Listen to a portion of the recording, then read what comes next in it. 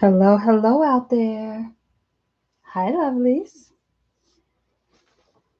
Welcome, welcome.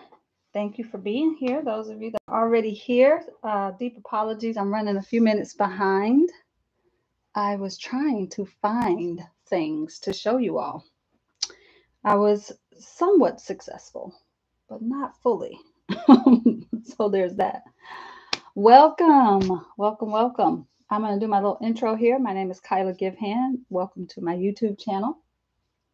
I have been going for about since 2012, and it's been a while. I've been kind of away from the channel for a while, not really um, posting, not sharing things. I've been spending a lot of time inside of my online academy, really nurturing the energy there and nurturing folks over in that space. And I unfortunately have been kind of neglecting my new YouTube community. So I thought, Kiala, 2024, you're going to get yourself in gear and get back over there. So here I am. I'm doing a month of vlogs where I am live stream vlogs where I'm showing up live every single day, different times, to share different things. The topics that I'm talking about are all based on the ABCs of me. I am looking at the things that I love in the world that have meaning to me, that have been a part of my journey as a creative and as a female entrepreneur, and just talking about those things. And to kind of help wrangle me a little bit, because I can go all around and make all kind of curves and all the things. In order to kind of wrangle me a little bit, I'm using the alphabet to help me. So today we are on letter N day. N as in Nancy. Um, and so I have a few letter N things that we're going to talk about. And I'm glad you're here. So with each session, each live stream, each vlog day, I am also pulling a card to start us out. And so I was thinking yesterday, I pulled Enjoy from Barb Owen's deck, the Mandala Madness deck. And I was thinking, oh, Enjoy, even though it starts with the letter E, it has the sound of an N. So I thought that was an interesting thing to just notice. Not really doing anything with it, just noticing that. So today's deck, letter N. Hang on, I'm going to grab the one I'm thinking about. Hold, please. I'll be right back.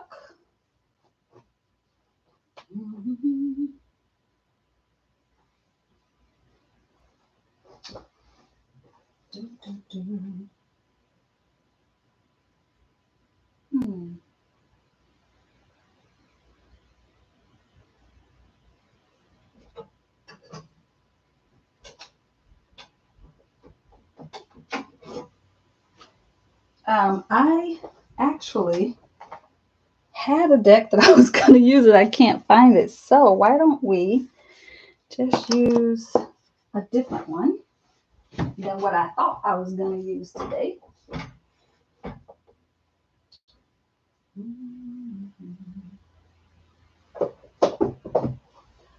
You know what? I know exactly what we're going to do. So today, letter N, we're also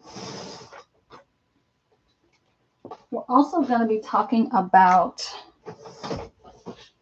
the natal chart. I'm going to talk a little bit about the astrological natal chart. So why don't we pull from the Zodiac Tarot today? That feels appropriate, considering. Oh, thank you. These scissors. Yeah, listen, I just left a message for a friend. I was like, can you please tell me why I have 17 pairs of scissors out? I probably have more like 25 somewhere in this room. It's kind of ridiculous. But I like pretty scissors, right? Like these scissors. Let's just talk about scissors for a moment. We'll come back to it on S Day. But listen, I have to say this. These scissors I got from IKEA, and I just liked them. I thought, oh, it's a neat sort of, the handle is different than most handles. And it's like, oh, they are the worst scissors ever. They are horrible. Like absolutely horrible. but they look nice. They look nice. I like how they look. These, I bought these. They're really for pruning in your garden. They suck at paper cutting. Just not, but they're nice. They're beautiful to look at. You know what I mean? It's kind of ridiculous. I need to get a handle. I need to get a handle on it, people. So we'll talk more about scissors on S Day because I have so many scissors. And there's a story behind every single one. You know there is. The storyteller in me, there's always a story. There's always a story behind it. So let's pull our card for the day so we can move along. I am determined not to be on this live stream for 4 hours. We were streaming for 4 hours yesterday. That's crazy pants. I'm talking like crazy pants. Okay. So I don't use this deck very often. So I'm going to break it in a little bit by shuffling, doing a good shuffling. Damon says the Z on Zodiac can be rotated 90 degrees to get it in. Ladies and gentlemen, that's my husband. He sees things that the rest of us don't see. And I love that about him. It's one of his things that I love about him. I'm going to shuffle these up a little bit. This is the Zodiac Tarot. It is by, I'm going to have to find the name of who that's by. I don't. It's one of those that comes in a box, inside of a box. So the second box doesn't actually have anything on it. I'm going to give it a good shuffle here. How y'all doing today? Those of you that are here live, how you doing? Pop in the chat. Tell me how you feeling. What kind of energy you got going on today? Whenever I am using the deck for the first time, like it's right out of the box or something, I really try to get a good shuffle. For me, shuffling is also how I infuse my energy into the cards. So, and also go ahead and put in the chat, are you a person who uses tarot? Hi, Linda. I get to spend time with you twice in one day. That feels darn special. Feels darn special.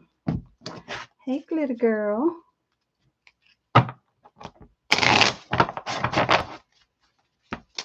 All right, that's probably enough shuffling to get us a good smattering. To get those cards.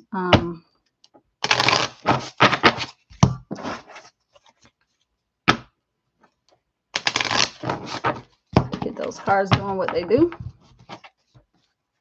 Okay. I'm going to pull one card for me, one card for the collective energy of all of us here on the live stream. And for those of you watching, she says, yes, I'm here for the shuffle. I love it. Oh, I love it.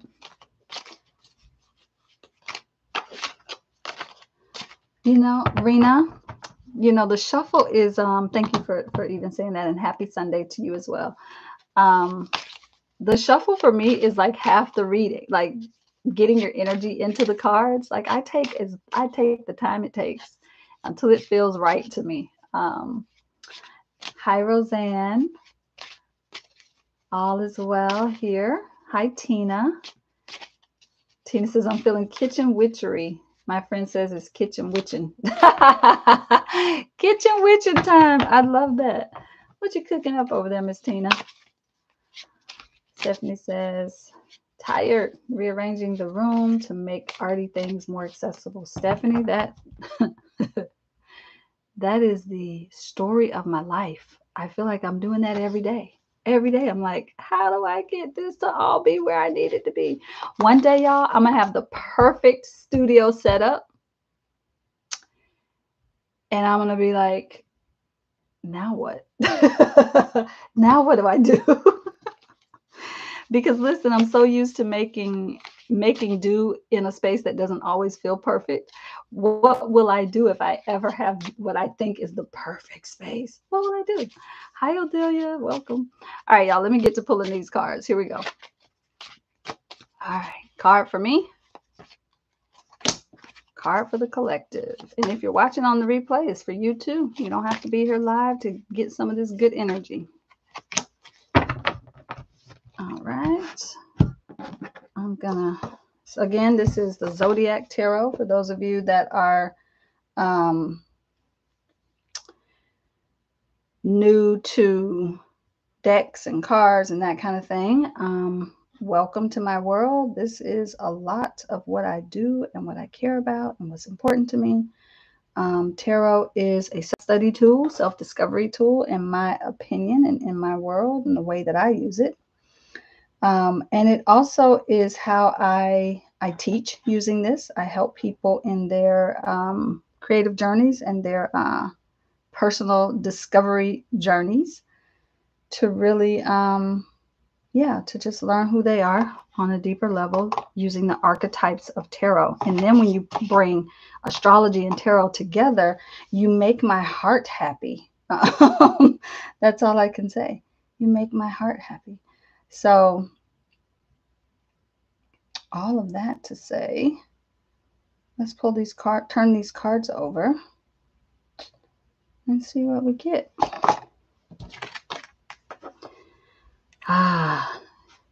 For me, 5 of Pentacles. Well, there you go, folks. The 5s can be tricky in tarot, but I'm not going to name them just yet. I was going to do both cards, but I'll do one at a time. So first of all, Pentacles are earth energy. They are all about resources, the body, the physical, material world. They are very much about us looking at our resources on a deeper level. And then the 5s are very much about change, chaos, conflict, action. They have lots of other things, but they are also very much about, I think for me, whenever I get a 5, I'm like, okay, something's going to happen here. There's going to be a conflict or some chaos that brings about change that requires me to take action. That is exactly what I think about when I get a 5. And so typically, so I'll say this without going too much in the weeds, in the traditional Rider-Waite-Smith tarot, which a lot of tarot decks are based on, it has a very similar setup where there's like a window, but it's like to a church. And then there's, in the Rider-Waite-Smith, there's like 2 people on the outside of the church. This is a very glossy, shiny deck. I'm noticing that as it reflects back on the screen here. But when this card kind of, shows up, traditionally, it's about like adversity, or it could also be like dark night of the soul kind of energy. It could be about loneliness or loss even.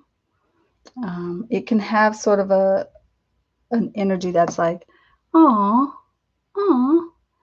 but I tend to read very intuitively as well. So I look at, what's happening in the card, the energy of the card.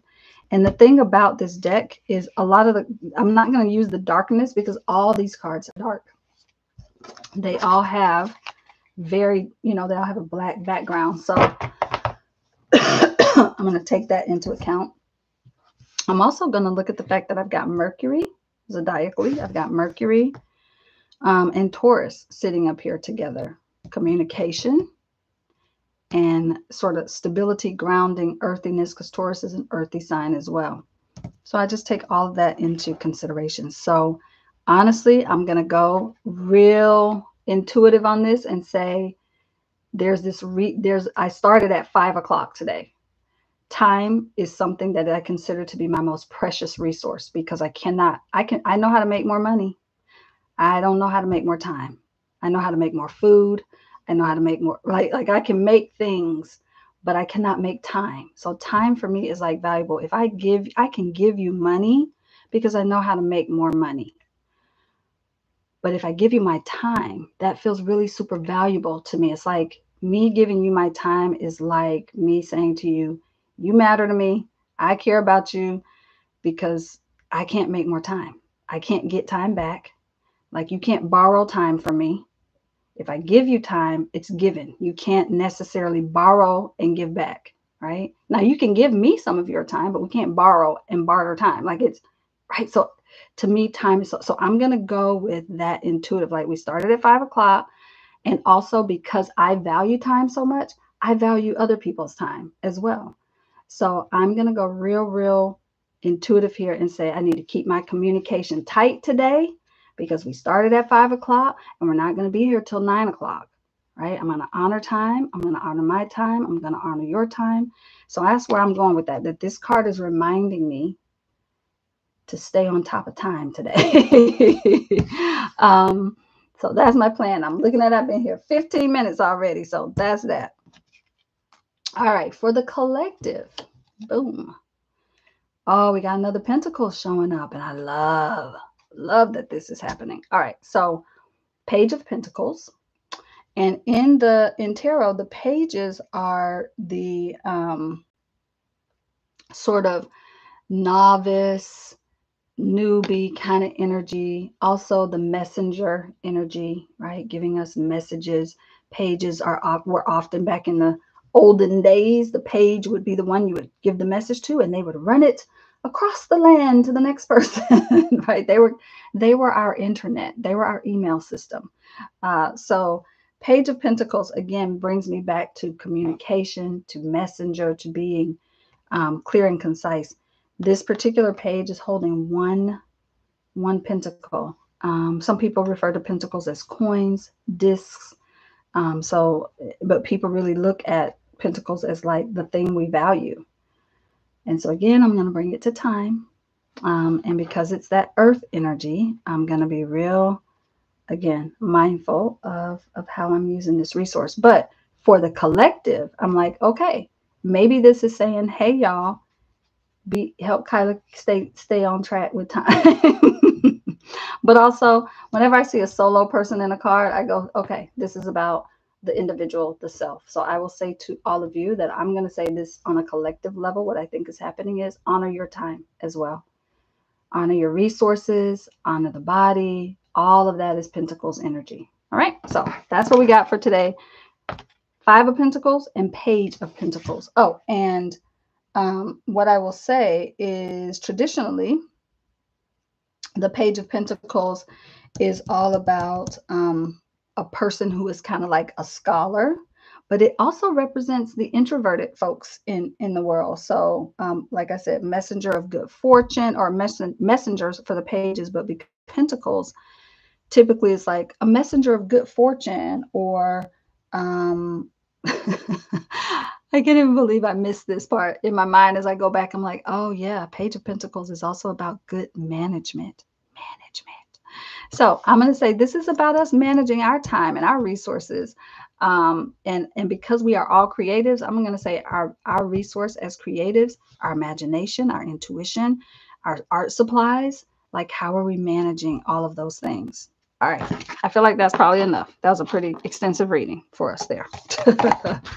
I'll show a few of the cards because I like to do that for y'all. So the Chariot. The Chariot is a really big card in my astrological makeup, but also in my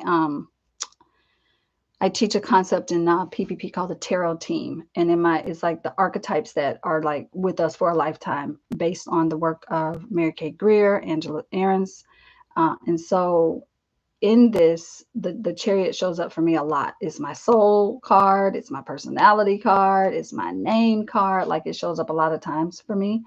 So I always look at the Chariot card in a deck to decide if I want to buy it. And I really loved this Chariot card. So there's that. But here are a few of the cards in this deck. Justice. That one was the Ace of Cups. Knight of Swords. But what I'm really loving about this deck is that it brings in the zodiacal associations, which I also think, I have to verify this, but I think they also map to the decans. So those of you in PPP who are here right now, this might be an interesting deck for us to do a deck study with. What do you think? You have to tell me what you think. I like the imagery. It's simple, but can be read intuitively, I think, really beautifully. It's definitely a Rider-Waite-Smith inspired deck. So lots of good imagery here.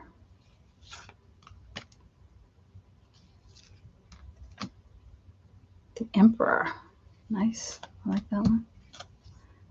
Oh, Strength card. That's a good one.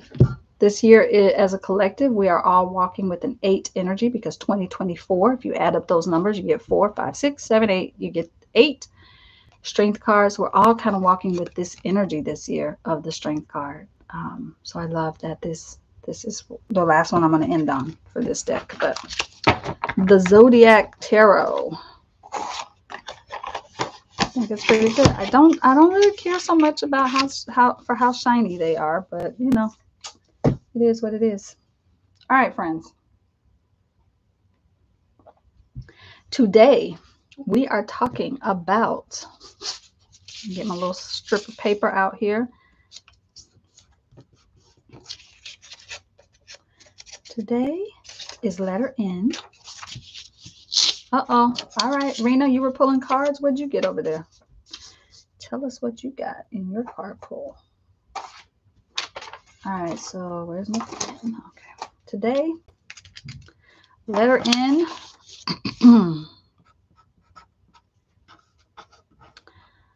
I'm going to talk natal charts just for a moment. I'm not going to do a whole deep dive in it because I told y'all I have a little class coming up, and I've got a little printable, free little, I'm calling it a printable, but like a little free worksheet for folks that'll be, I'll be sharing with y'all soon, probably this week. So natal charts, numerology. I mentioned we just got out of a creative catalyst call, which is like a weekly call that I do. It's kind of like a little power hour for creatives. We just come together, we set a timer, we create, we let each other's energy kind of flow into our spaces and give us a little extra boost of creative mojo. If you're in any of my current paid classes right now, you have access to Creative Catalyst. So I invite you to join us if you can. But in that session just now, I said, oh yeah, I'm going to be talking about numerology. And I said, I'm going to keep it to an hour. I'm going to talk a little bit about natal charts and numerologists. And one of our practitioners said, really? You're going to talk about numerology in just like a few minutes? It's like, yeah, I know. I'm going to give you the highlights. I'm going to give you the highlights. Needle books. Let's talk needle books. Now, I did have a couple of other things. I don't remember.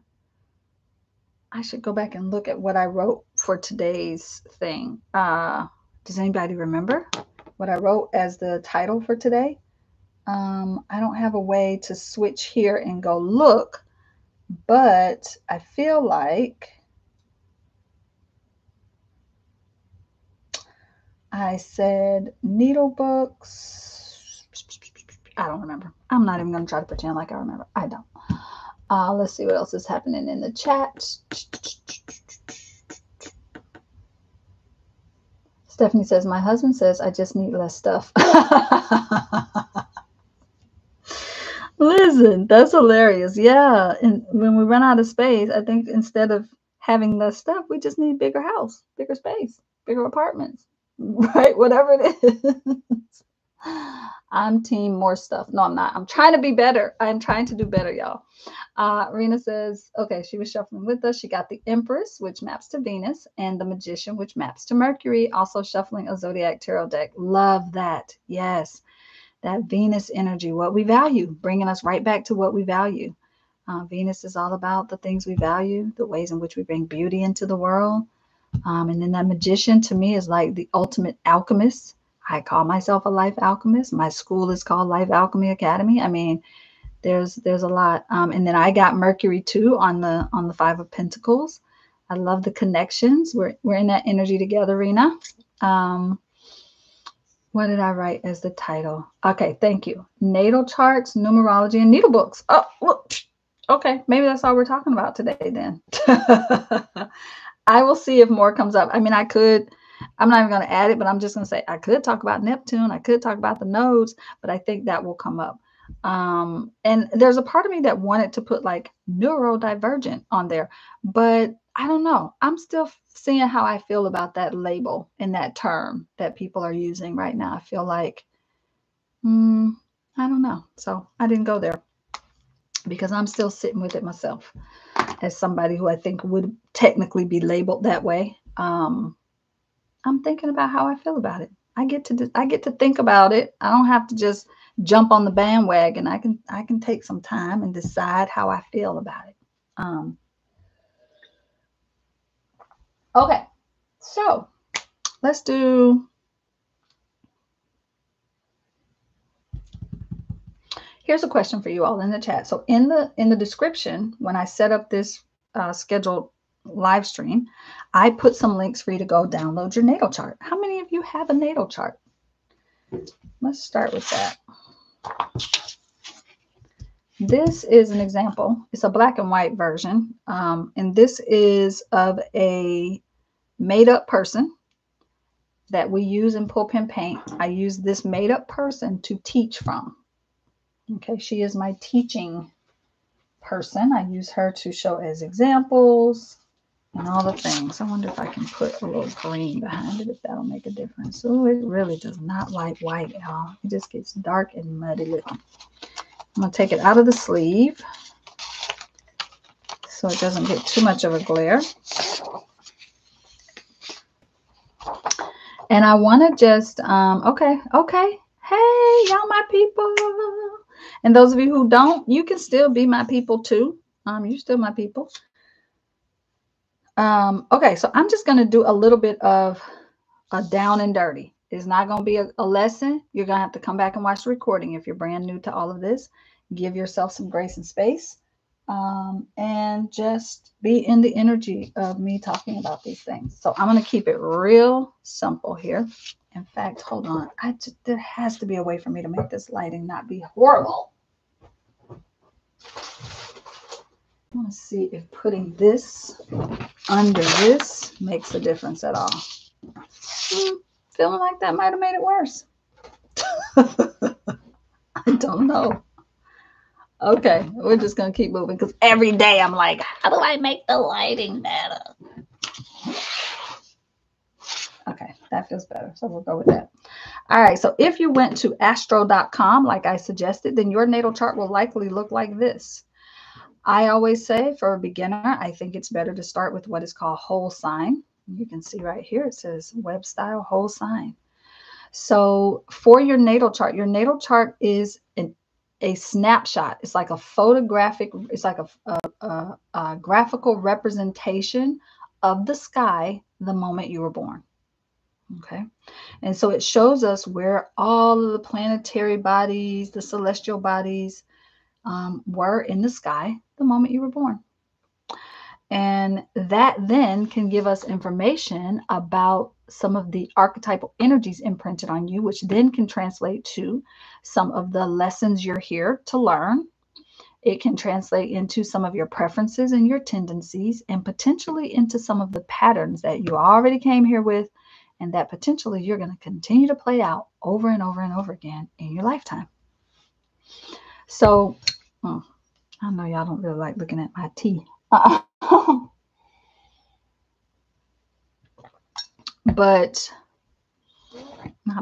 And having this information, we can drill down as well into certain sections of it and see how the energies are playing off of each other. A natal chart, well, astrology in general, the way that I work with it and the way that I teach it and prefer to use it with clients and students is that astrology is a language of relationships. So it's your relationship to yourself. It's showing you the relationship you are going to have to the rest of the world. And it's also showing you the relationships of the planets and the zodiacal signs and the planets in relationship to each other. So it is literally a language of relationships. And so we're learning, when we look at our charts, we're literally learning who we are in the world, what was imprinted on us energetically. And through learning that, we can also start to have better relationships with the people in our lives. We can have a better relationship with the world at large. So I'm going to try to keep myself super reined in and just do a quick sort of anatomy of what you're looking at. Because the first time I got my astrological chart, I didn't pull it myself. An astrologer, I went to an astrologer, and she pulled my chart for me. She was doing an astrological reading for me. And I didn't know anything about astrology other than like I knew what a horoscope was. I knew my sun sign, like what most people know. I was in my 20s. Yeah, I was like 24, maybe 23, 24, somewhere around there. And she pulled my chart and she showed me something that looked similar to this. It was different. It wasn't the same system, but it looked like this. And what I saw, number one, was math. And I was like, oh, I just see numbers. I see a whole bunch of numbers and stuff. What you want me to do with that? I don't want that. No, thank you. That was the first thing I saw was numbers. The second thing I was like, it looks like gobbledygook to me. I don't know what I'm looking at. And she wasn't there. She wasn't trying to explain to me what I was looking at either. She said, here, she did this. Here's your chart, and handed it to me. And then she proceeded to tell me things that I thought were very helpful things, but she wasn't making a connection for me. She wasn't saying, here are the things I see in your chart, and here's where I see them. What I'm telling you is right here, Kyla. And here's why. Like, she wasn't doing any of that. She just handed me this, and then she proceeded to give me my reading. So I literally walked out of there feeling like, yeah, some of that stuff she said about me, that's about right. That feels pretty accurate. Also, I have to say that in my 20s, I didn't have my time of birth to give her. So she was pulling it based on me being like, yeah, my mama says she thinks I was born at night, so I didn't have my exact details. So I walked out of her office and I balled this up and threw it in the trash can on the way out. That's because I was feeling kind of like overwhelmed, a little bit like she should have helped me understand what I was looking at more. So I threw it away. I didn't even look at it. Fast forward some years, blah, blah, blah. Here I am today sitting in front of you as a professional reader of astrology. I am very close to hitting my 200th chart read professionally, which I don't know. I feel pretty excited about that. So I want to just tell you the anatomy of what you're seeing. And that's where I'm going to leave it for today. I'm going to show you, once you pull your chart, what you're actually seeing on this thing. Okay. So first things first, you're seeing the zodiacal wheel on this outer ring. You're seeing the zodiac signs. They don't change their order, y'all. Okay. On this wheel, Aries is always going to be where Aries is, and it's always going to be right in between Pisces and Taurus, right? Now, there is a natural order to the chart. Naturally, Aries always starts in the first house, and then everything goes around this way. However, because this is a snapshot of the sky when Tammy was born, Aries wasn't right here when she was born. Aries was here. So for your individual chart, it may look different. If you're an Aries rising, then it'll be here. So this outer wheel represents the zodiac signs. If we come in one wheel, now we're seeing the planetary bodies and the celestial beings and the luminaries. The sun and the moon are the luminaries. And so we're seeing that. And we're seeing a couple of points on the chart as well, like your nodes, MC and IC, which don't worry about what that means right now. If you don't know, just be okay with not knowing in this moment. So these are all of the zodiacal signs in here. I'm sorry, not the zodiacal signs, the planets and the celestial bodies. If we come in one more wheel, then we have the houses of astrology represented by these little numbers 1 through 12. There are 12 houses in this particular whole sign system. These are the little pie slices. So this is house 1. That's house 2. 3. And each house has several areas of life that they represent. And so the areas of life that they represent give us, again, it drills down for us information that kind of helps us to know more fully how these energies want to play, where in our lives they want to play out. Okay. So, for instance, our first house is all about the self, the physical body. It's the way we navigate the world. This energy expresses itself through these areas of life, right? And so for Tammy sample, our little sample person, she is an Aquarius rising, also known as your ascendant, also known as your AC. And so as an Aquarius rising, the way that she is likely to express herself is through her physical body. Maybe she's a dancer. Maybe she's moving. It's an air sign. So it's, there may be some of that that's happening. Maybe she talks with her hands a lot, So there's a lot of ways. I mean, we could go a lot of ways. And I'm saying that because she also has Mercury sitting here. So these little glyphs are all showing us the symbols for this outer ring, shows us symbols for the signs. The next ring in shows us symbols for the planets and luminaries.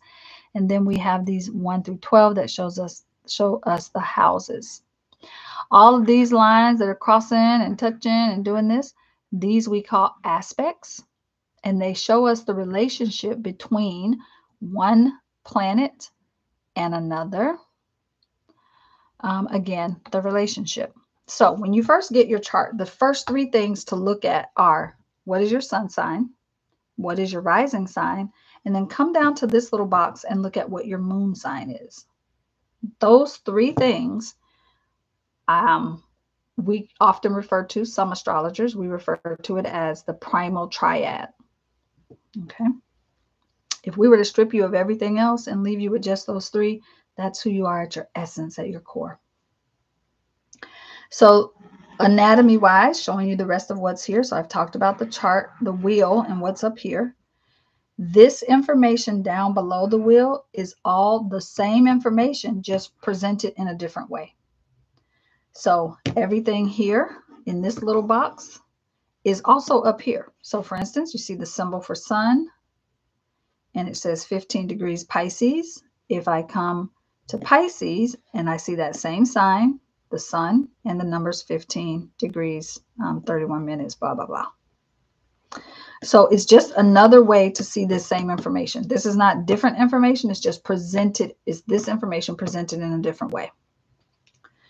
Over here, all of this little matrix looking thing here, this is a graphical representation of all these lines that are going and crossing.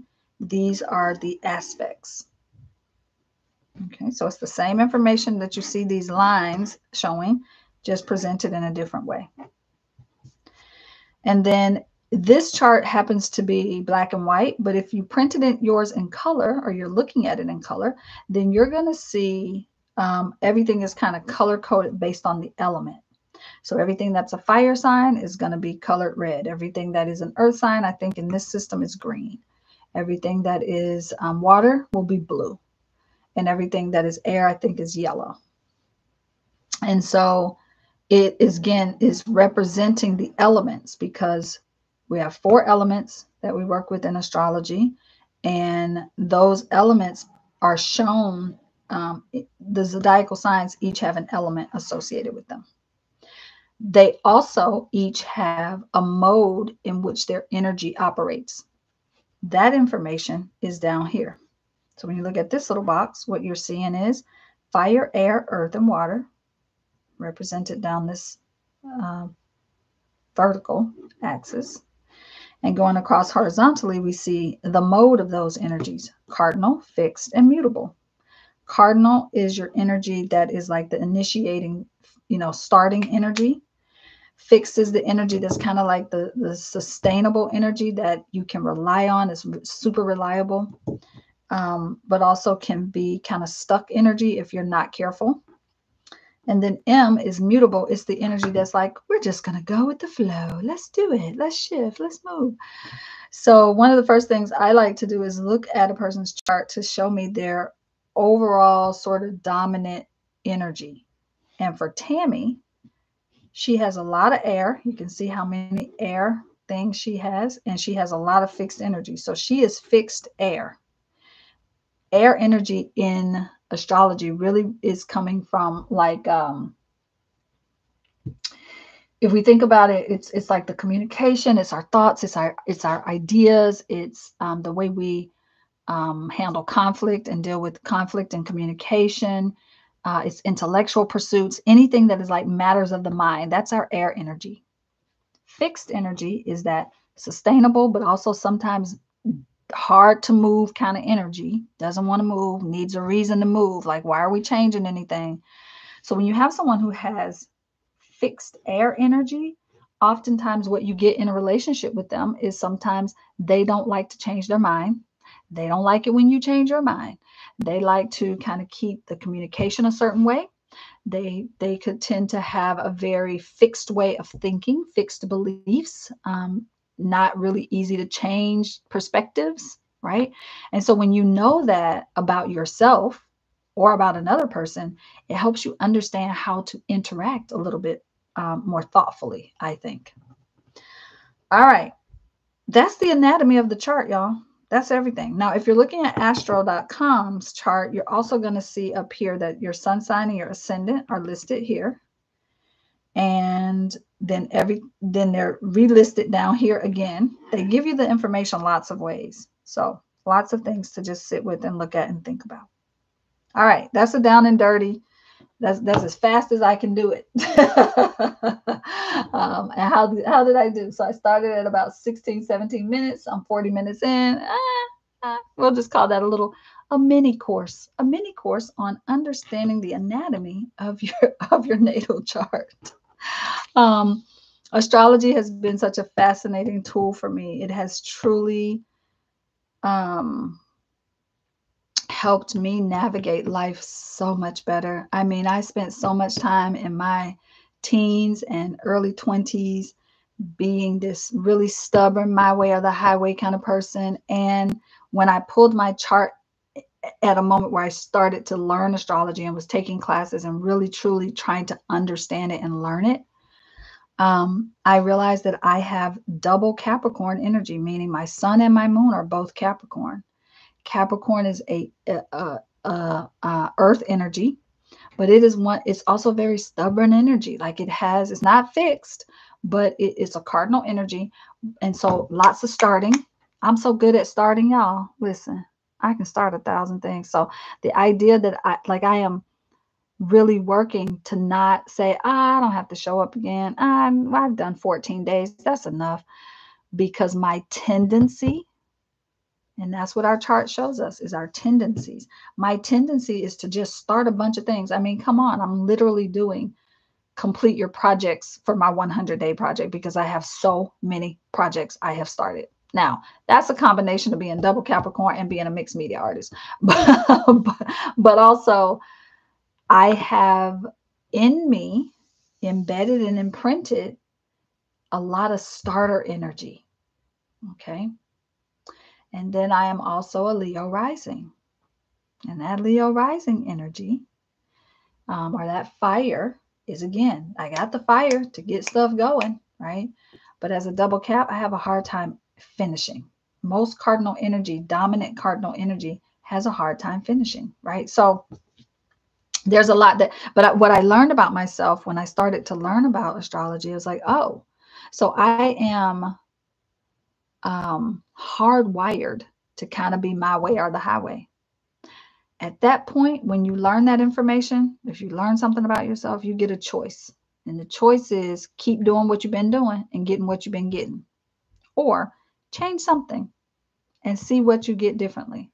Up to that point, I had constantly been at odds with people, lots of anger, lots of fighting, lots of resistance, and I was like, oh, I'm hardwired that way, but I also have free will. I can make a choice. So I started going, all right, what if you learned to compromise, cultivate an attitude of compromise? And instead of everything always needing to be my way or the highway, what if I said, here's my way, what's your way? Where do our highways meet and merge? And I have to tell you, when I started making a conscious effort to not have to always have things go my way, and this is one example of many things that Capricorn brings to the table. So don't get it twisted. We're multidimensional. We're complex. We contain multitudes. I'm just using this as one example. But once I started to realize that that was the energy I was walking through the world with, navigating the world that way, I was like, oh, I got to do something different. I've got to. And when I did, so many things started opening up for me. I started to soften. The world started to soften in response. So I'm going to leave it at that and just say it is one of the absolute best discovery tools that I have encountered. It's not the only, but it is definitely one of the best. And what I love about it is this is ancient knowledge. This isn't like modern science. This is ancient knowledge. The ancients who mapped all of this stuff, y'all, they didn't have computers and internet and AI, and they were literally sitting outside for days and hours and months and tracking and watching and documenting. Can you imagine that? Can you imagine that? I'm in awe of it every time I think about it. Damon wrote in the chat, astrology is the science of light, light being figuratively knowledge and wisdom. Astrology equals light plus the study of light. Oh, I love it. All right, so feel free to ask me questions in the chat. I can always bring Tammy's chart back up for us, but I want to move on and talk about, no, I'm going to keep this over here for a moment and say the ancients were mapping it. I stopped my train of thought there. And so these energies are also archetypal, right? When you start thinking about some of the planets in here, and then you know anything about mythology, right? We have a planet called Jupiter. We talked about Jupiter on letter J day. So you can go back and listen to me pontificate about that. But Jupiter, the Roman god, in Greek is Zeus. So everything you think you know about Zeus, map that to Jupiter as well, right? Jupiter and Zeus are essentially the same archetype or god in mythology. And think about it. Zeus was the god of gods, the god of the other gods. Like, it's this big energy.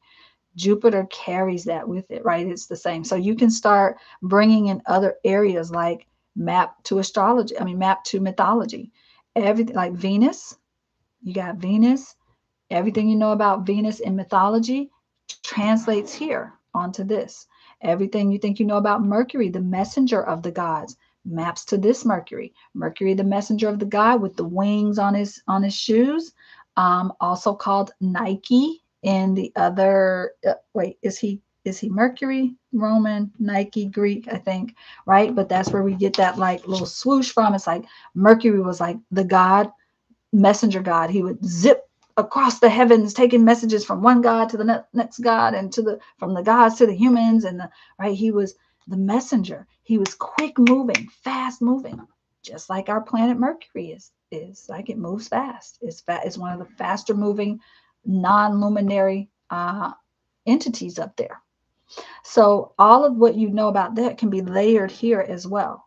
Now, this is not what I'm about to say next is not my area of expertise, but I'm going to nod to my husband because there are also people who have looked at how the Bible maps back to astrology. Like, the Bible is there's a whole school of thought out there that says the Bible is basically an astrological manual.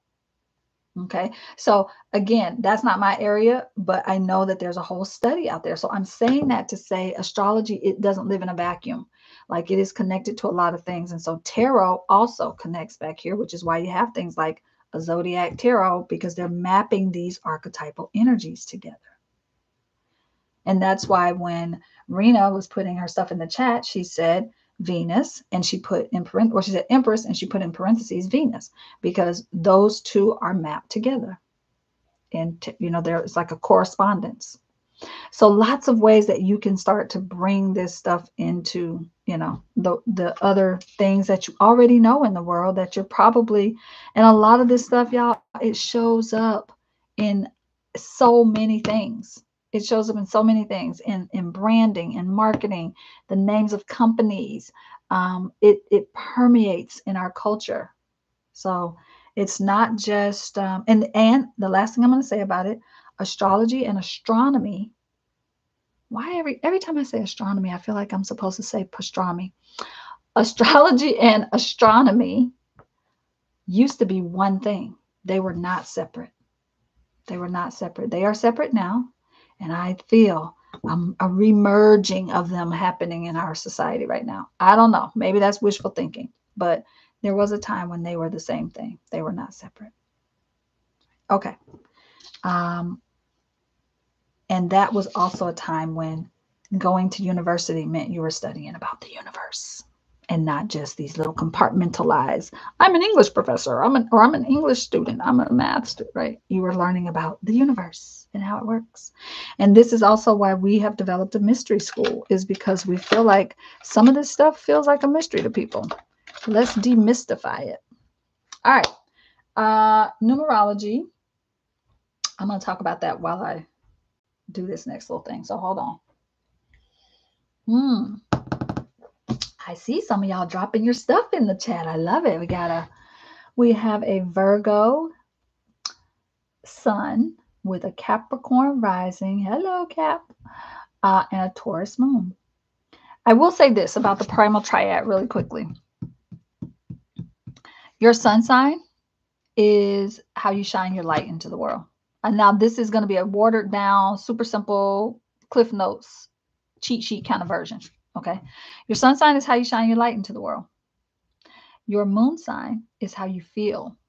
It's your emotional wellness. I mean, it maps to a bunch of other things, but again, I'm giving you the down and dirty, quick hits. Okay.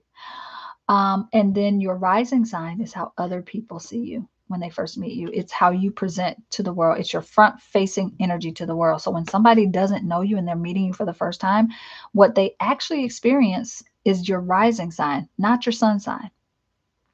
So I find it so curious that people like to go on dating apps and things and put, I am a sun sign, blah, blah, blah. I'm like, nah, tell me your rising sign, because that tells me how you navigate the world. It tells me your outlook on the world. It tells me a little bit more about your persona and your personality. Tell me your rising sign. I want to know that. Right? Okay, so that's your little primal triad, and I have a whole little story analogy that I do when I teach about the primal triad, but I won't go into that because that will definitely take us over our time. So I'm gonna go. I'm looking at the time. I said I was gonna I'm trying to stay under 90 minutes, 90 minutes or less. I told my folks in the Catalyst, I was like, yeah, I'm gonna go for about an hour, and then I gave them the list, and they were like, no, don't fool yourself. Don't kid yourself, Kyla.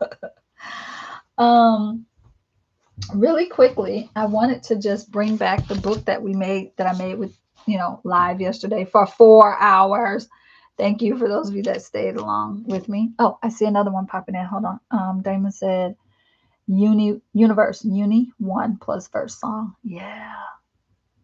Yeah, Damon gave a breakdown of universe and diverse the other day in one of our sessions in the academy. And I was like, yeah, that part, I got to sit with that for a bit. It was good. It was really good.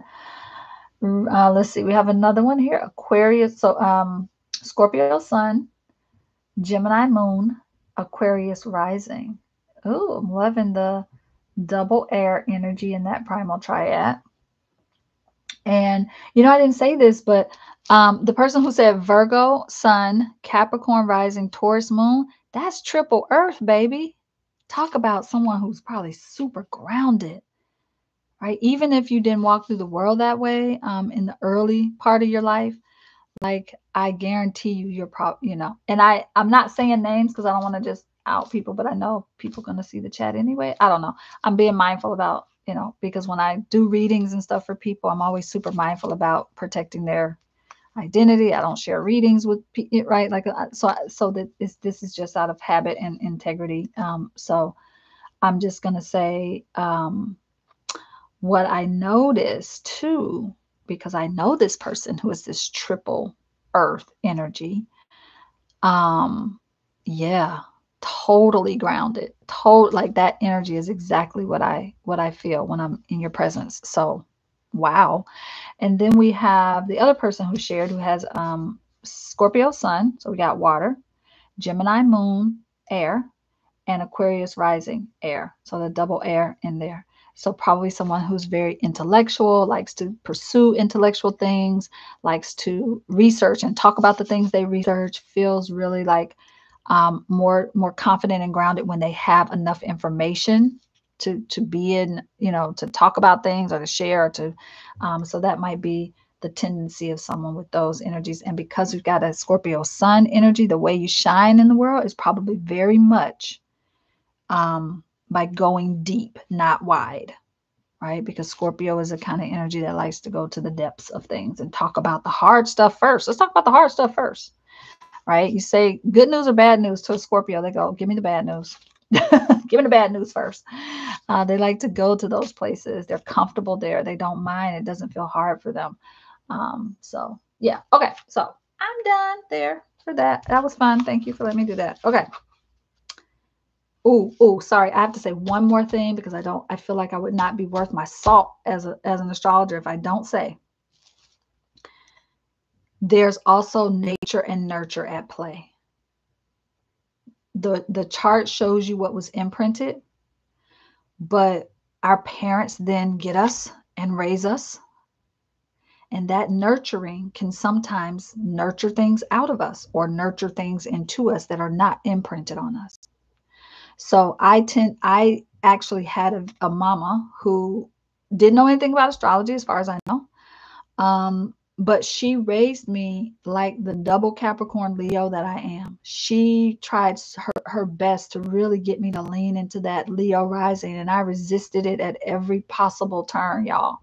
But when I look back at my life, my mother was constantly pushing me on stage to go be a leader, to go do this. Speak up, Kyla, go do this. Very Leo rising. So instead of her nurturing it out of me, she was nurturing it into me. She also taught me to be extremely independent. And when I say that to her, she's like, I didn't try to teach you to be independent. You came here independent. Yes, my Gemini mama. She was like, I didn't raise you to be independent. You came here independent. She was like, I had no choice. Which I can only imagine, double Capricorn baby, right? So, but I'm saying that nature nurture part because sometimes we can get our charts and we can go, that doesn't feel like me at all. And you have to ask yourself, has it been nurtured out of you? Right? I watch people who have very strong Aries sun, Aries rising children, and I see them trying to break that spirit out of them, break that ram, butting their heads against everything, asking why 1,000 times. And I'm like, let them be that little Aries ram. That's how they're going to shine in the world, So nature and nurture are really important. There's what the imprinting is our nature, but the way we get nurtured is how we get conditioned and programmed and how we start living into certain patterns, how we start to establish our belief system, our limiting beliefs about who we are and what we can do. All of that is a part of our nurturing. And so sometimes we get to a place in our lives, I'm just going to go ahead and say, maybe in our 30s, 40s, 50s, somewhere in there, where we realize we have to now start detangling the nature and the nurture, because sometimes we weren't always nurtured in a way that helped our nature. You see? So, all right, I'm going to name that. Okay, so this was the book we made yesterday. Or that I made, I guess I'm saying we as like you all were here helping me out. And I went through and picked up bits and pieces that were on my table yesterday and just started putting things in. I did some stamping using some stamps that I had made, some handmade stamps, homemade. I'm going to say homemade stamps. I did some of that. I had a bunch of gesso paint out, so I just used some gesso and made some little marks on there just to start adding a little bit of texture.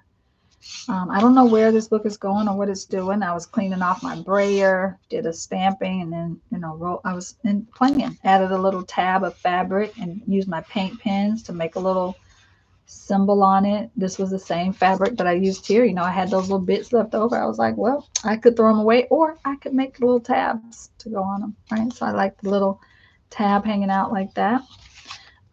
Did I do 2 tabs? I feel like I did 2 tabs, but I don't know where the second one went. Maybe I did. Maybe I didn't. Maybe I thought about it. Made myself a little pocket because I love pockets. This was from the jelly plate printing day that I did. So all these little bits are from that jelly plate printing. Remember the little texture plates I was using, all of that. So I just started to bring some of those pieces in to this little journal here, to just start giving it some personality, just start infusing a little personality into it. I feel like there was another place I taped some stuff down. So I just wanted to show you all what I had done. I love flipping through a journal and hearing that crackling when the pages are like kind of trying to stick together and you kind of peel them apart. I love that sound. Is that weird? It's okay if it is. I know I'm weird. I'm okay with it. But, you know, as things start to dry, remember I took the stylus and was scratching in the paint, and like I just love seeing those things pop through. This was the piece of paper. I had a piece of paper, put some paint on it, and was rolling on it. And then I just tore it out and kept that little painty bit and popped it in there with a glue stick. Made another little tab with a piece of the jelly plate printing paper. Just, you know, I like tabs and pockets and things in my journal. Again, rolling off the brayer here,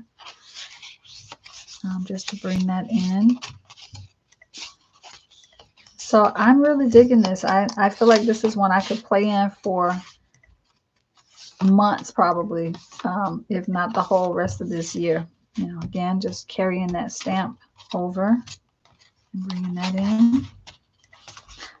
Some little tape that had paint on it that I just stuck in there. I'm like, why not? Why not? Oh, there's the other tab. I was like, I know I did another tab somewhere. Oh, no, that's the same tab. It's just the other side of it. I knew I had done another little like series of dots. I'm like, where is that? It's on the other side. Same tab. I'm a crazy lady some days. So yeah, so that's what I have so far with this. That's what I've done. But I'm going to keep working in it, and I'll keep reporting back as I play and add things to it. But I really am digging it. I was thinking about whether or not I wanted to do a wrap, because I usually do wraps on my journals, and I don't know. I'm gonna hold deciding on whether or not it gets a wrap on it.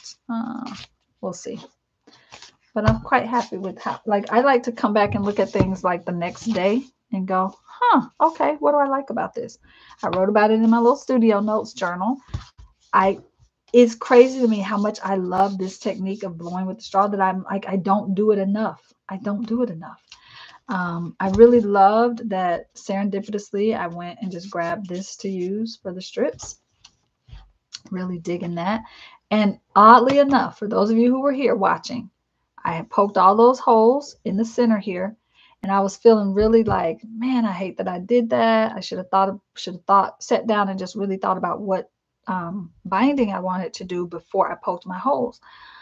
But when I look back at this, I actually love that I put I love how it looks now. Like I love that this is there. I wouldn't have put this piece there if there had been thread. I just wouldn't have.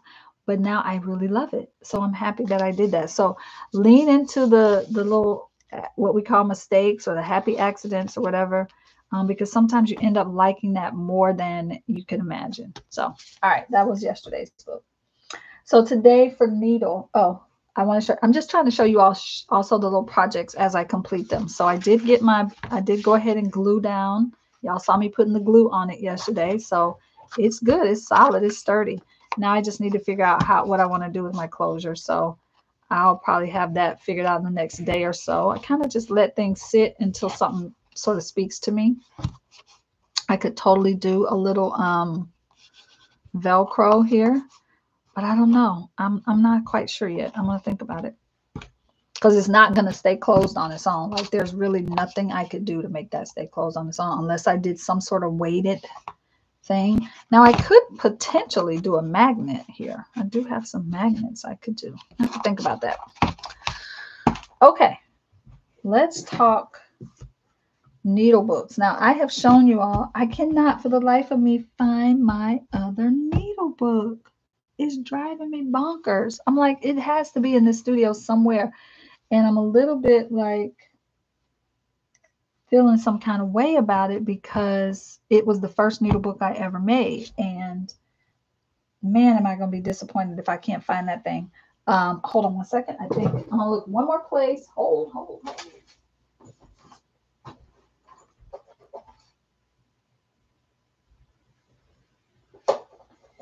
Nope. Well, that was wishful thinking. I was like, oh, maybe it's over in that, and it's not. So I don't know. I am going to find it, though. If I have to tear this little studio up, it is in here somewhere. So this is the second needle book that I made, and I shared this with you all before. I did a class 2 years ago, maybe, with Jody Alexander, and it was really cool. She taught us how to make this little needle book, and so this one looks a lot neater than my first one. I really wanted to show you all the first one. Damon, thank you. I see your text. I really wanted to show you all the first one because I wanted you to see how wackadoodle wonky it was, okay? So that you could know it doesn't need to be perfect. It does not need to be perfect. But it's basically, I'm just showing you what it is. And y'all could probably go to YouTube and Google needle book, and there's like 1,000 videos of people teaching you how to make them. But I thought I'd just talk about it anyway. This is like a linen, and it's doubled. So we stitched on it. That's why you don't see this stitching on here, because we stitched it while it was a single piece, and then we eventually folded, put it together, and did a little stitch. And also we were learning different stitches, right? You can see that I've got a running stitch here. I've got a little whip stitch here on this side. Come on. It's not the best whip stitch because I was learning. It's my first time doing a whip stitch. And a blanket stitch on this side. So it's meant to, well, this is supposed to be a blanket stitch. I didn't do a good job. I ended up just whip stitching, I think, because I was like, wait, what am I supposed to do with the blanket stitch? Seed stitch, applique, again, seed stitch, and I feel like there's a couple others in here. I keep saying I call this the suture stitch because I think she might have called, I think that might be the name of it. I can't remember what the name of it is, but it's my favorite. I love it so much. I think it's just beautiful. And then we did a little grid sort of pattern on the back, right? So it's a pretty basic sort of concept. It's like take all the journals you've ever made that are a single pamphlet, where you take one signature, you fold it in half, you sew down the middle, right? That's basically what we did. That's all we did. And this is felt. These are little pieces of felt. I'm not even going to tell you how much time I spent looking for felt in this house today. And I found this and I realized, no, this is not the felt I want to use, because I think this, I mean, I could use it, but I think it has it has this texture on it that I think is fusible stuff that you can fuse this to something else. I mean, I could still use it, but I realized after the fact, I don't think that's the thing I really want. So that's the whole thing about a needle book, like you can make. And I have this really cute needle book that I got from one of the Sacred Maker attendees. She makes these really cute needle books, and it's completely different from this one. It's not like, it's a little more sturdy. It's not as floppy. It has its own sort of sturdiness. In fact, let me see if I can grab that one. I'm going to grab my Sacred Maker's bag and see if it's in there. It may be, it may not be.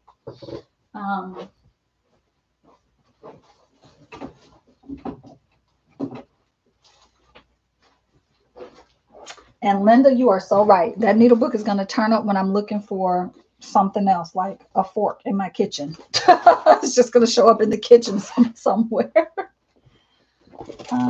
Let's see. Do I have that needle book in here? Please tell me I do. Goodness, I don't. I thought it, wait. There's another pocket to look in. Hold on.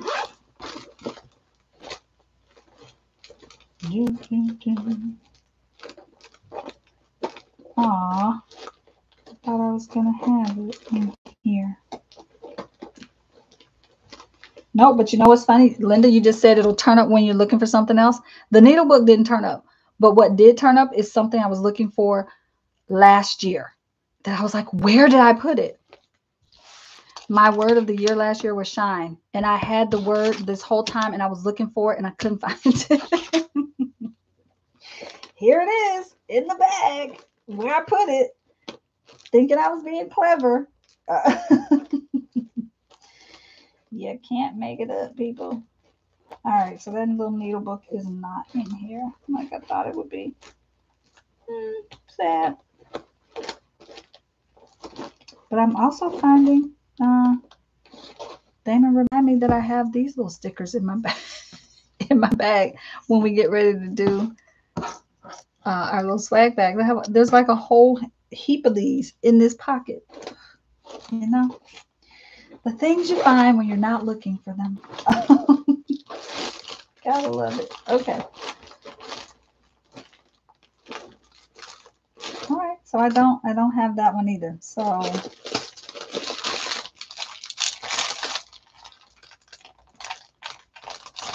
I'm just looking. I'm like, oh, we had a whole bunch of. Okay. So I'm digressing. I know. Sorry, I got sidetracked. Squirrel moments. All the things. So make yourself a needle book. Have fun doing it. You can put a lot more pages. I think that was my sort of mess up with my very first one. Is I made a needle book and I tried to jam a whole bunch of felt sheets in there. Like I think I had like 6 or something. Like it was crazy. It was bulging. But it's the cutest little thing and I wanted y'all to see it because it's not perfect. It's wonky and it's lovely. So, and then I'd like to have a good little wrap on mine to keep everything nice and tidy. So needle books. Now, I did think I should just make a needle book while I'm on camera today talking about natal charts and numerology and all the things. And I found this little, so Lisa Shepherd Stewart, who is one of our teachers at Sacred Makers June, coming up. She was our maker in res a couple cycles ago. And she gave me a beautiful gift and it was wrapped in this lovely fabric. And this is, it's a wax fabric. Let's see, I think it says it on here. Veritable angel wax. But it's fabricy on one side and waxy, kind of, not a bad kind of wax, but you know, you can see it's kind of shiny on one side. So it's a batik because, you know, batiks, you can see the pattern on both sides, right? So I thought, oh, I think this would make a really cool needle book, right? To turn this piece of fabric that she gave me, and she had a gift wrapped in it, to turn this into a needle book. So I'm just going to talk about numerology a little bit here. And I've got under 10 minutes. No, wait, math, please work math. 27 minutes, something like that. Don't quote it. But I figure I will just start cutting out my pieces because I thought, am I going to do this as my little needle book or do I want to circle back to my cork and do it as my needle book? I wonder. I don't know. All right. Numerology. Let's talk numerology. So numbers, hold on. Let me get where is my, I might have to break the rules and do and use my paper thing for my fabric. I don't want any judgment from y'all. Please and thank you. I don't know what I did with my, oh shucks. Listen, I'm gonna break all the rules, okay? I'm gonna use my paper rotary cutter for fabric. Y'all try to just, don't, just hold on to your hearts there. Try not to let it make you feel any kind of way. All right, I'm going to, let me cut this out, then I can talk. I feel like I can't talk and cut at the same time. I'm also not really trying to do the best job of like getting it straight. First I want to cut it out and then I'll worry about straightness. Just get a smaller piece on here.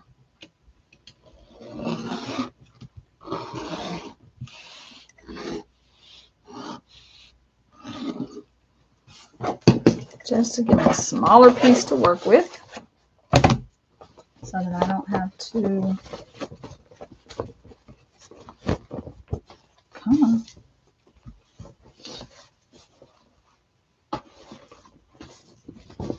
All right, so let's talk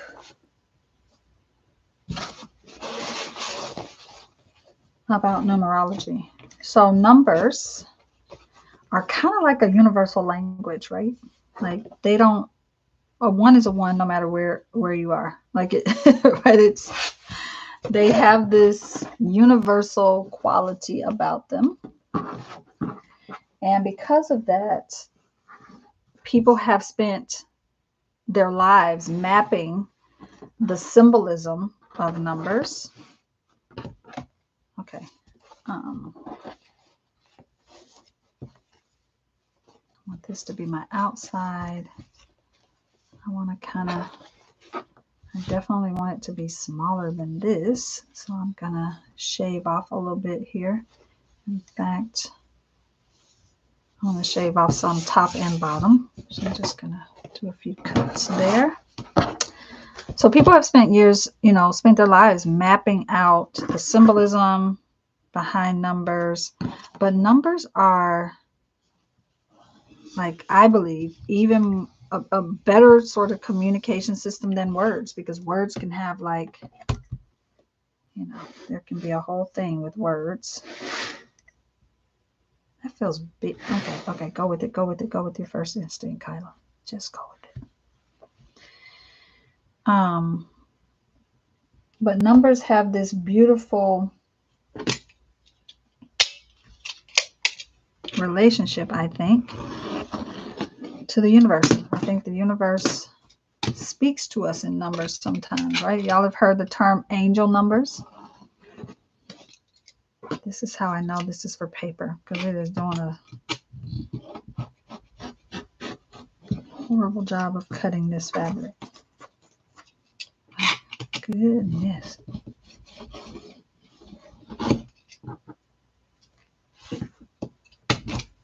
That was ugh. So let me just speak more clearly on the ways I work with numerology. So numerology shows up a lot in my work with tarot, because there are 78 cards and they are numbered. And so because of that, we can assign meaning to an additional amount of meaning, I should say, to tarot cards, to the archetypes, right? There are a lot of ways that we can, like, for instance, I was talking about the number 8 earlier, right? 8 maps to strength. So I can start assigning meaning to that. I think I'm going to go, I'm probably going to cut this down a little bit more. That feels good. Ooh, it did it like the first time on that one. How, what? What now? That's pretty awesome. So some people use numerology as a tool for divining, right? They go, I am going to use numbers to get information or to experience information from the universe. So numerology has this really important, and numbers are just everywhere, y'all. So you can look at numerology in terms of, now that would be a very little book. I'm doing a lot of folding and creasing of this till I just figure out the size I want. You can look at numerology from a mathematical standpoint. You can also look at numerology from You can look at number theory. You can look at all the ways in which numerology can show up. All right, now that size feels perfect to me. I love it. I love it. I love it.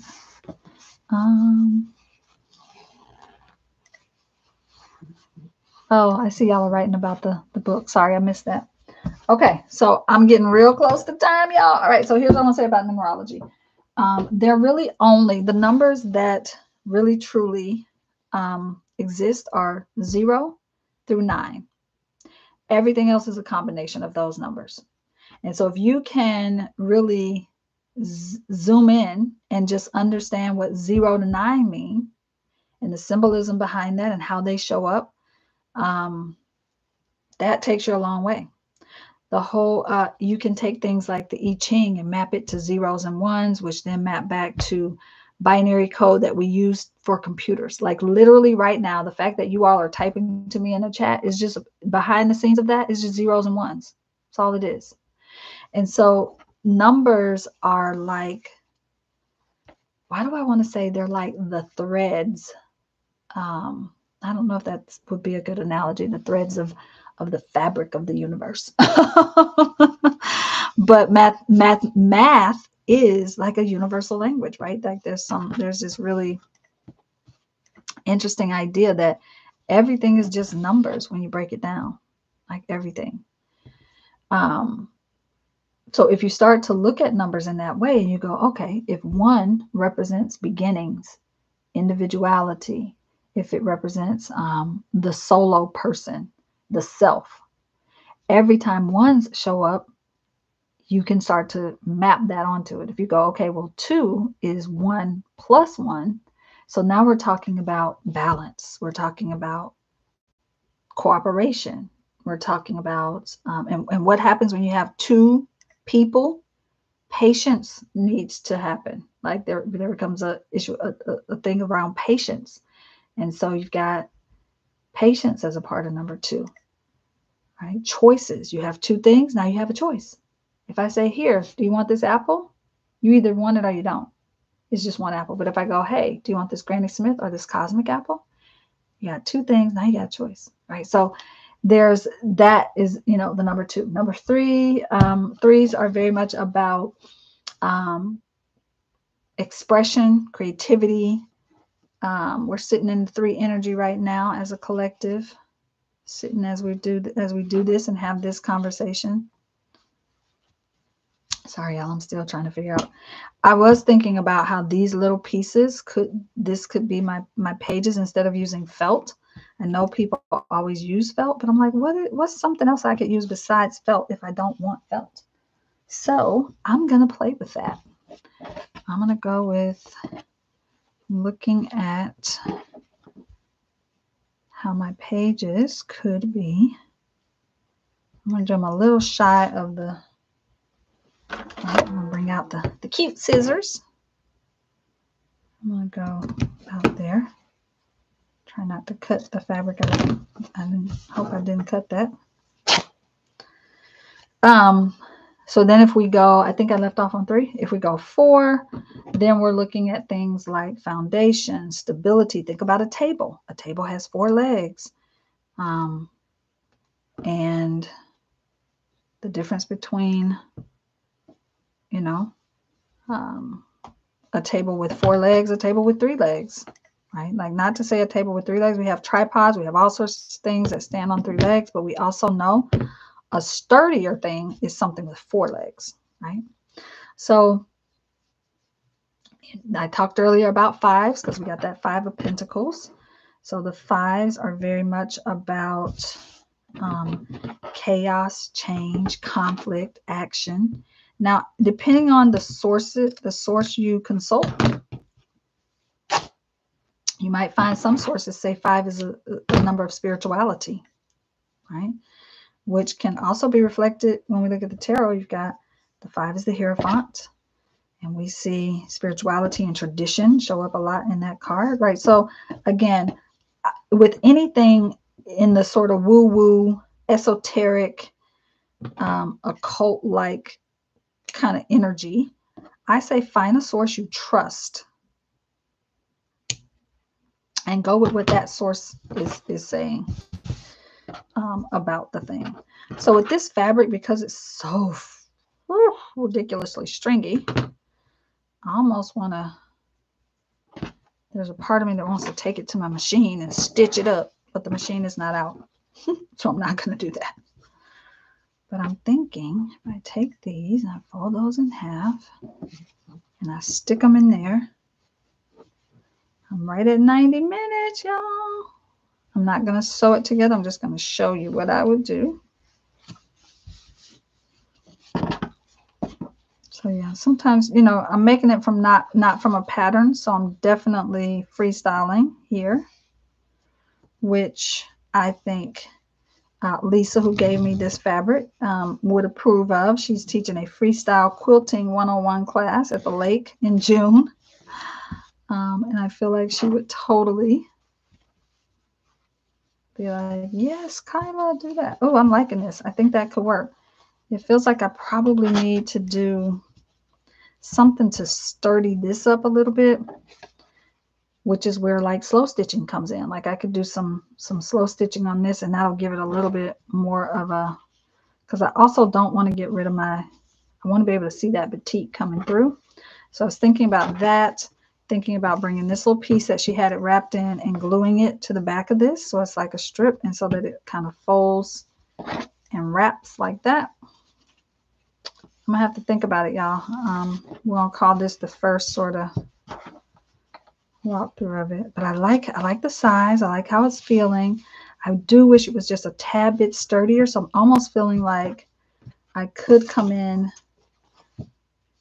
with a second piece that's, wait, is this all I have? No. Oh, I was gonna say, I know I have more.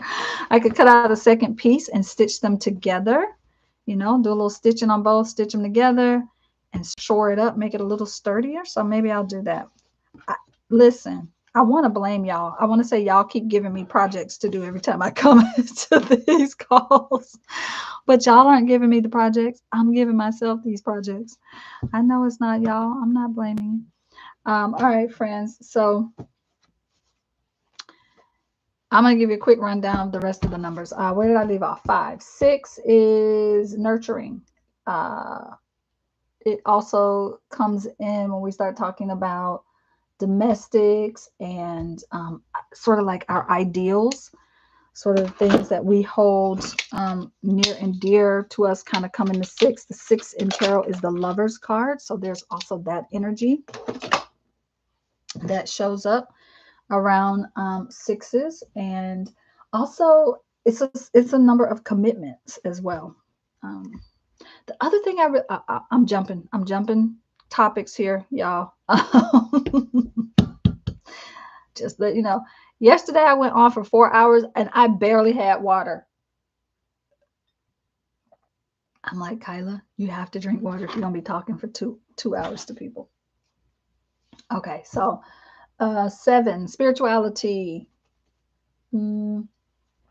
introspection. That's another reason why I love that 7, y'all, that I talked about earlier. So the 7, the chariot, shows up so much for me. Also, I think like introspection in service of like self-analysis, like getting to know yourself on a deeper level, is also really important.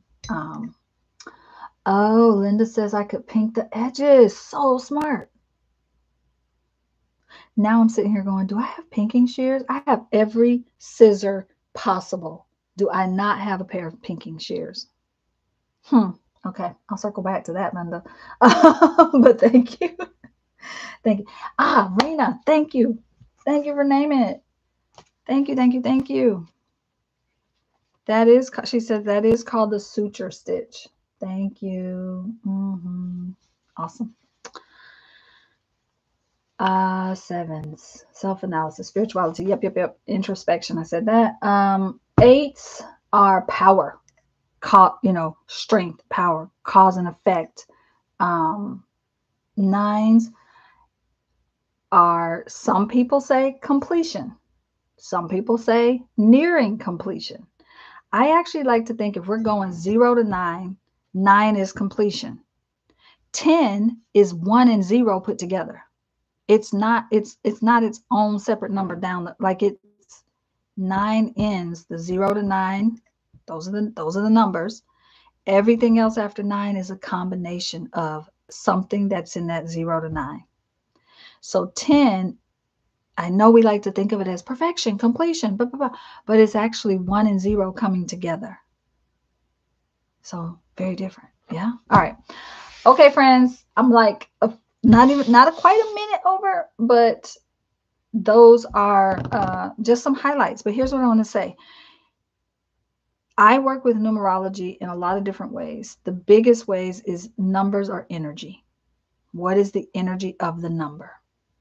And when I start to look at numbers as frequency, that when I start mapping the fact that numbers have a frequency, that is when I can really start taking numerology to a whole other level, you know?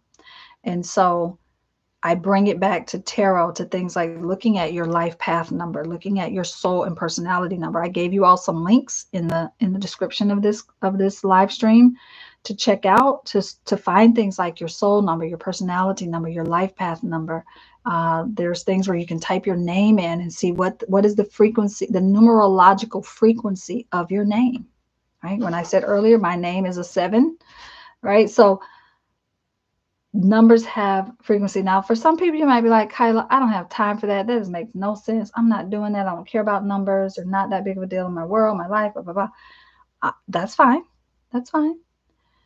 I think that it's just another layer to the mystery of this universe we live in, right? When you start looking at sacred geometry and looking at how numbers, like map, when you start looking at 360 degrees, and I didn't say that about the astrological chart, but this is 360 degrees. If we take that and divide it by 12, we get these equally spaced little wedges, right? If we start taking that and breaking those down to degrees, 10 degrees inside of each of these little, right? Like there is a numbers show us the patterns of the universe right in front of us. And then when you start looking at things like sacred geometry and breaking things down, like the tree of life mandalas, and when you start looking at the golden ratio, and you start looking at things like the Fibonacci sequence, and like numbers are magical. Numbers are magical. So that's why I get like so intrigued. Math, but when you start talking numbers, esoteric and woo, I'm like, okay, now I can do some math. What did you say? You got a 7 and a 3. Oh, that's a 10. That's a 1 and a 0. Oh yeah, let's look at the energy of that, right? Like now I want to sit and do math with you. So, all right, friends, I could go on and on and on, but I'm gonna stop now. I'm gonna bring it to a close. I'm gonna say thank you so much for being here to talk needle books, numerology, and natal charts with me. I do hope that you will give yourself the gift of just staying open to all the things, and stay curious and ask a lot of what if. What if knowing my astrology helps me be a better version of myself? What if understanding the frequency of numbers and the energetics of numbers helps me raise my vibration? What if having a needle book helps me keep all my needles where they're supposed to be? All right, I'm being silly. I love y'all. Have a beautiful rest of your Sunday. I'll be back here tomorrow. I don't know what time yet. I suspect it's going to be somewhere middle of the day. But I will put it in I'll try to schedule it before I go to bed tonight so you can see it. And I'm actually going to try to schedule at least out to Thursday of this week. So thank you all for showing up, for hanging out with me, for typing in the chat, letting me know you're there, you're listening, you are engaged with what I'm saying. I really appreciate it. It makes a world of difference. So y'all have a beautiful, beautiful rest of your night. Bye. Take care.